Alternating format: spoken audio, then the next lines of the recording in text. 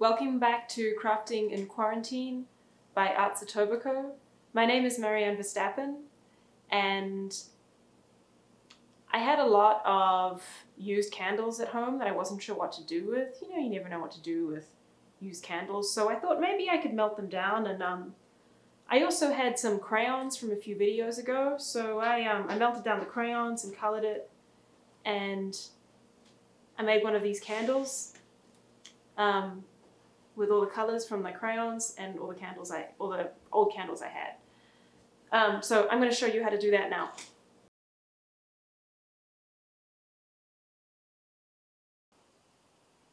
So you're going to need a milk or a cream container with the top cut off. That's going to be your mold.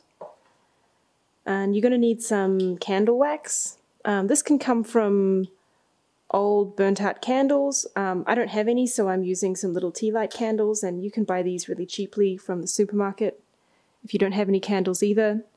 You're going to need some new wicks, and rolls of candle wick are hard to find, so I'm just using the wicks out of some birthday candles. If you've got some old birthday candles in your cupboard, you can melt them down and pull the nice long wicks out of those. You're going to need a pair of oven mitts to keep your hands protected. You're going to need some skewers or some craft sticks. You're going to need some tape. I've got a roll of masking tape back here. We're going to melt our wax using a double boiler situation. Because the wax isn't food safe, I'm not going to use anything from my kitchen to touch it. I've got this glass jar here, and I'm going to boil up some water and put it in here. So you're going to need a pot with some water in. And lastly, you're going to need some crayons to color your wax.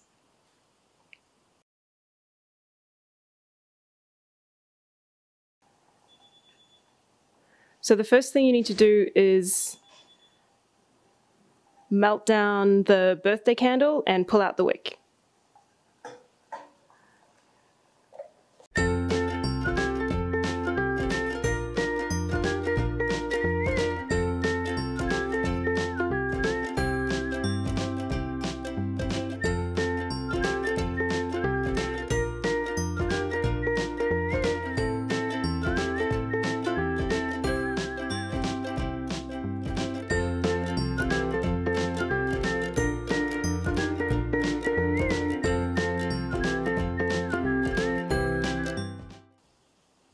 Choose your colors and arrange them in the order you want them.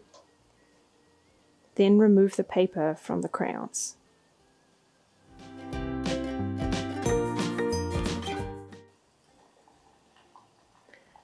Melt down your first layer.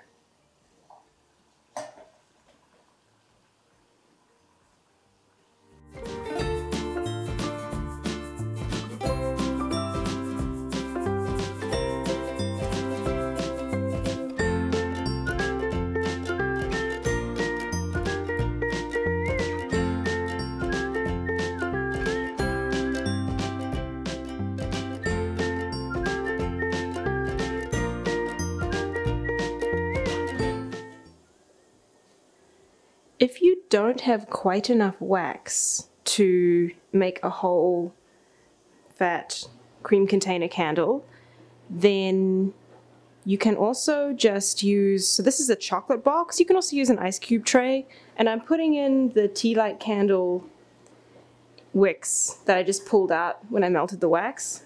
And then here's some of my colored wax. And I'm just waiting until it's not quite, you know, boiling hot. I'm letting it cool down a little bit, and then I'm going to pour it into some of these and make some little colored tea light candles.